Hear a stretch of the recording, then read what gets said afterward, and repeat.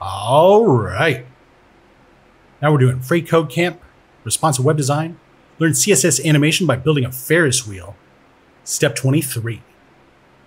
So with our wheel selector, we created 4 different properties to control the animation. For our cabin selector, we can use the animation property to set all of these at once. I wish we would have did that in the first place, but then we wouldn't have learned anything, right? So now we're going to set the animation property of the cabin rule to cabins 10 seconds, linear, and infinite. And this is going to set the animation name, animation duration, animation timing function, and animation iteration count. So it's going to do, come on, where were we? Where were we? Didn't we just do something? Oh, okay, cool. Yeah, so it's pretty much going to do all these with just one and with fewer words too.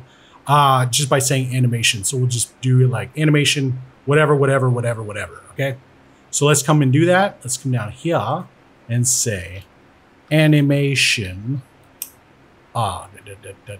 cabins, 10, seconds, linear, and infinite.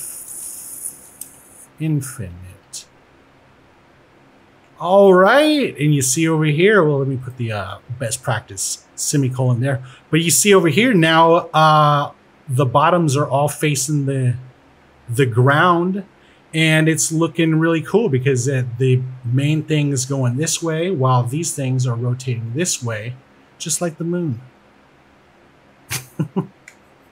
Anyway, let's check. Looks good and submit it. All right, now we're on to step 24, and we'll see you next time.